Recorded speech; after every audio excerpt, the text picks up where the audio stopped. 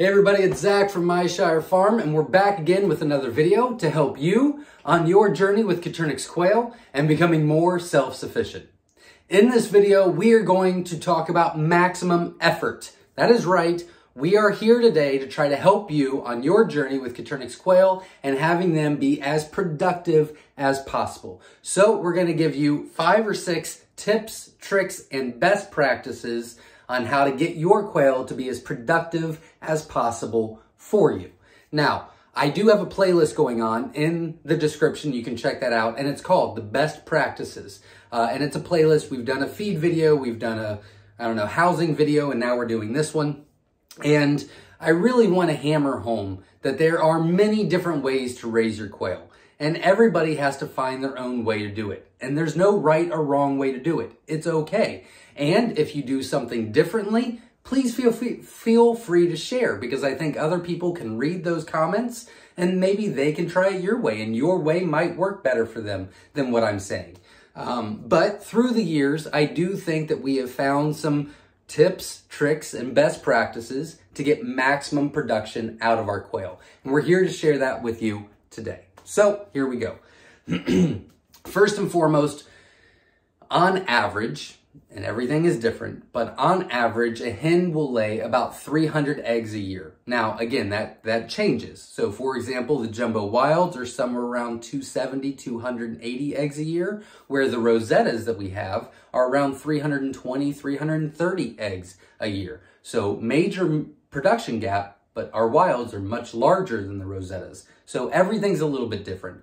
But on average, a hen will lay about 300 eggs a year. It's not that you're trying to go past that. It's that I hear a lot of people not being able to hit that mark. And that's what we're going to talk about today, is some ways to get to that number. And if they have stopped laying, maybe some tips and tricks to get them to start laying. So here we go. First and foremost, lighting. Lighting is very, very important once they start laying. So they need, on average, between 14 and 18 hours a day of light for maximum production. Now, I prefer, and what we actually do here, is 16 hours a day. It works best for us. Some people leave their lights on 24/7. I don't prefer that. I would rather have them have a little bit of a break and not always be up and alert. But it works for some people, and some people just don't want to have to deal with going out and turning the lights off and on and this, that, and the other. And that's okay too. Now, we have timers that we've set up in our barn. So they come on at a certain time, they go off at a certain time, and that works best. And to me, that would be what I would recommend, is put some timers in there, set it for 16 hours, and that will get you on the road for maximum production. Now, if you don't give them supplemental light, that's okay. They're not going to be as productive, especially when it gets colder, because the sun's not out as much. But the upside to that is they will actually lay longer for you. So if you give them 16 hours of light a day, on average, and everything is different, but on average, they'll be productive for around 2 years, right? If you don't give them supplemental light, they usually tend to go for about 2 years and 3 months to 2 years and 6 months. So they will lay longer for you, but there's going to be months and every year that they're not producing anything for you. And lighting could be the issue. Number 2, square feet. Now, we've hammered this in a couple different videos, but the square feet per quail really does matter for maximum production. If they are way too cramped in there, and if you're putting way too many quail in a small space, they're not going to be as productive for you. But the opposite is true as well. If you give them too much space, they are not going to be as productive for you. At least that is what we have seen and researched. So we recommend 3 quail per square foot in our cages. Now, I have talked to a couple people that have aviaries, and they do anywhere from 2 to 4 quail per square foot, and they say that works fine for them. And that's okay. Everybody is different. But in our circumstance, in our opinion, 3 quail per square foot will give you maximum production, maximum quail in that area, and still happy and healthy quail and enough to move around. So we recommend 3 quail per square foot. Now, the next one is the male to female ratio. Believe it or not, this is a huge issue with maximum production. So if you have one male to every 2 hens, those hens are going to be overbred and overbred. They're going to be stressed out and they will not be as productive for you. Now, if you do one male to every 10 hens, they will probably be very productive for you, but your fertility is going to be not very good. So what we recommend in this situation is 5 hens to every 1 male. In this instance, you're going to have very high fertility rate and maximum production in our opinion, in our view. Now you can do 4 quail, you can do 3 quail per, or 3 hens per male, or 4 hens per male. You could do that. If you go lower than the 5, the hens will be beat up a little bit. You'll start seeing the back feathers starting to miss. And if the hens get irritated with it, you'll start seeing the males have puffy eyes, and that's because the hens are telling them you're done. The male's not going to listen. The hen's going to keep beating her up or beating him up, and you could have some aggression, territorial issues. You might not. Some people don't have that issue at all. That's something that you can look at and decide if that works for you or not. Number 4, out of the elements. So if they are outside, you just need to make sure that they are out of the elements, or they can get out of the elements. Heavy wind, snow, rain, sleet, whatever is going to fall from the sky next, who knows? But they need to be able to get out of the elements. Now, a lot of people worry about either the extreme heat or the extreme cold. That does not affect the quail. They are very hardy, and they really don't mind that much. So they handle that just fine. We have shipped a lot of quail to Texas, and we've shipped a lot of quail to Florida, and we've shipped a lot of quail to Alaska, and everywhere in between. And they do just fine, inside or outside, insulated or uninsulated. It doesn't really matter. So the weather doesn't, the temperature doesn't affect them very much. The weather can a little bit. So they might, if it's a really bad storm, they might get a little scared and stop laying for a day or 2. But as long as they can get out of the elements, that is the best practice for maximum production.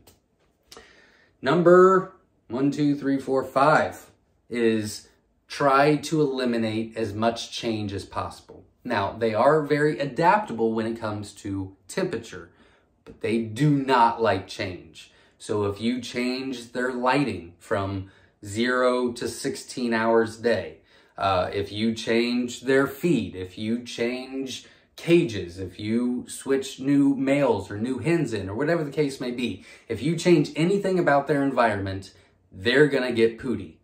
And when they do that, they will stop laying for a few weeks. Maybe a little less, maybe a little bit more, but typically it's about a 2-week wait. They make you wait 2 more weeks before they'll start producing eggs for you again. That's okay. It's not a big deal. But that's something that you can look at. So you want to try to eliminate as much change as possible. So for example, let's say you're wanting to change the feed. You're using a starter grower, you're wanting to change them to a layer feed. I would transition them. I would do half and half for a week and then put them on the layer. They won't stop laying and they'll keep going. But if you change the feed immediately, there is that possibility that they'll stop. They might not. Again, there's many different ways to raise quail, and a lot of people have success in a lot of different ways. We're just trying to share our experiences. So try to eliminate as much change as possible. Last but not least is safe and sound. It is very important for the quail to feel safe. If they do not feel safe, if the hens don't feel safe, they will not produce those eggs for you because they don't feel like the egg is safe. So if you've had any predators around, they're gonna stop laying for a couple weeks. It's okay. They just gotta reset, right? And we'll give you some ideas on how to reset in just a second, so stay tuned.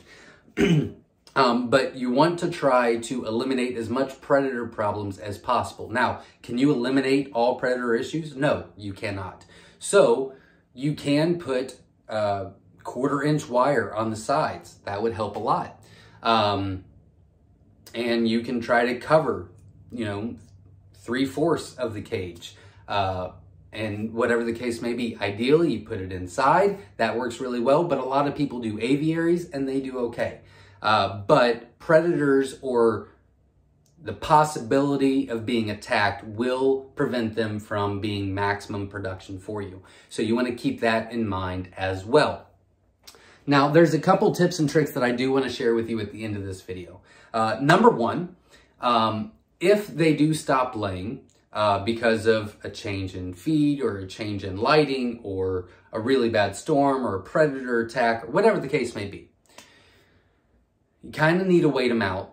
You can give them some electrolytes in the water and some rooster booster in their feed. You can get both of those on Amazon or Tractor Supply or anything like that. That does tend to help a little bit, but try your very best not to go overboard and try your very best to just leave everything the way it is. They'll start laying again, but the more changes you make, the longer the process could be. So keep that in mind. Also, if you have transitioned them from a feed, from a starter grower to a layer feed, and you're starting to have massive issues with not producing or soft eggs or whatever the case may be, or prolapse, you definitely want to check your feed. You want to make sure that it's a good bag of feed, it's not been sitting around for a long time, it's not expired, and you need to make sure that the ingredients are good. And that's another big issue I definitely see from new people starting out. And we're just trying to help you be as successful as possible. So I hope that that helps. Those are our best practices that we practice here at Myshire Farm, and hopefully that will work for you as well. If you do something completely different, feel free to share, comment below, let other people read it, and maybe they can try your way as well. So best of luck, and as always, thank you very, very much for watching this video. Make sure you support the channel by just hitting the like button and subscribe. And remember, every Sunday and Monday, we go live right here on our YouTube channel, Myshire Farm, for a Q&A. So if you have questions about your Coturnix quail, you're more than welcome to join us, ask your questions, and we will do our very best to help you on your journey with Coturnix quail. Until next time, everybody, stay safe.